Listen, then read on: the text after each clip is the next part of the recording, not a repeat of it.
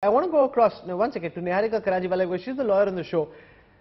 Supreme Court is not the highest law-making body. It's the Parliament. It is what happens in the Lok Sabha and the Rajya Sabha. That is where laws are made. Supreme Court can't be stepping in to make laws.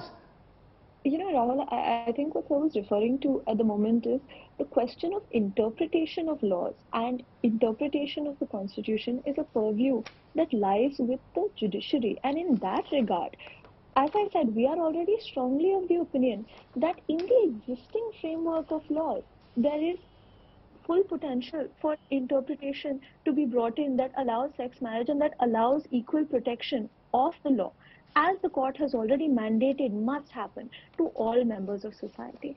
And frankly, despite that, I mean, to people's religious objections, because people are saying marriage is something that has arisen from religious beliefs, I respectfully disagree with that. I believe that it has arisen from cultural and societal beliefs, which are always changing.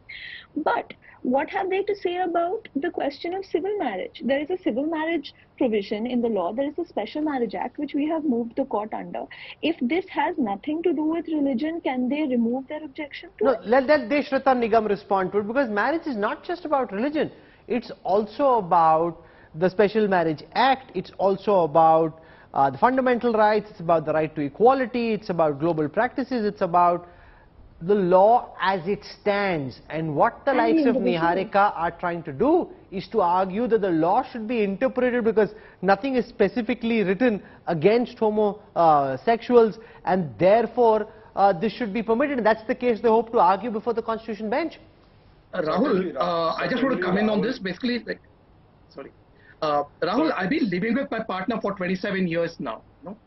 And we have been together for 27 years, and everybody around us has accepted us. The family has accepted, the people around us, the colleagues, friends, everybody has accepted us. And if you're not allowed to marry, how do we survive? So basically, if my partner, if he is hospitalized, I'm not able to sign for him. That is a basic right a couple should have.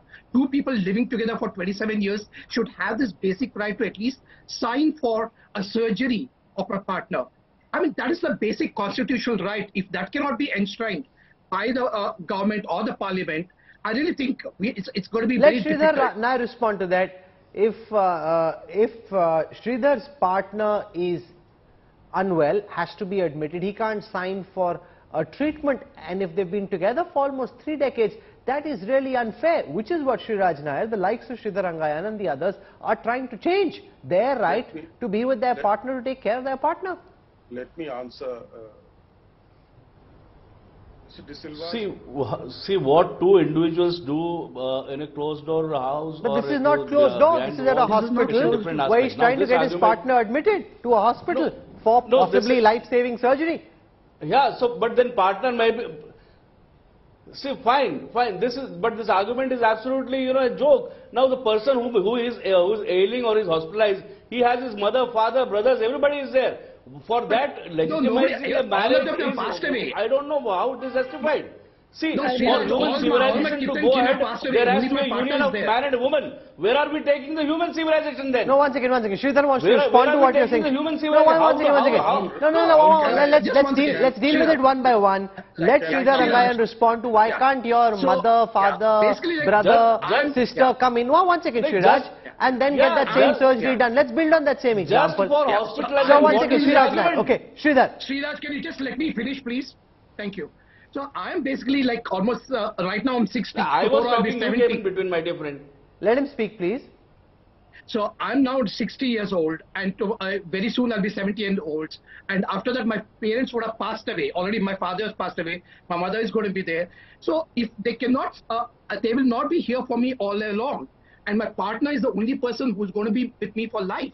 And that is the main thing. Sriraj, respond. As people get older, oftentimes parents aren't there. They could be around, they could be dead, they could be aged, they could be unwell. If your partner now needs surgery or treatment, then Sridhar really needs to be able to do this. Why should he be denied that right? The person who's next to me all the time is my partner. See, there are many senior citizens, there are many individuals who have remained bachelors all their life. Doesn't mean that you have to get married for this, and that too for a same-sex marriage. I don't think this argument is, valid. this is absolutely invalid just for the sake of hospitalization. You think that if you are going to be hospitalized, you will not have anybody to sign. For that you need to have a marriage solemnized. This is absolutely wrong argument, I believe. This, if you are alone and as suffering I said earlier, individual choices are one aspect, but legitimizing. No, but you aren't being able to explain yourself very well. No, once again, you've said you've opposed this,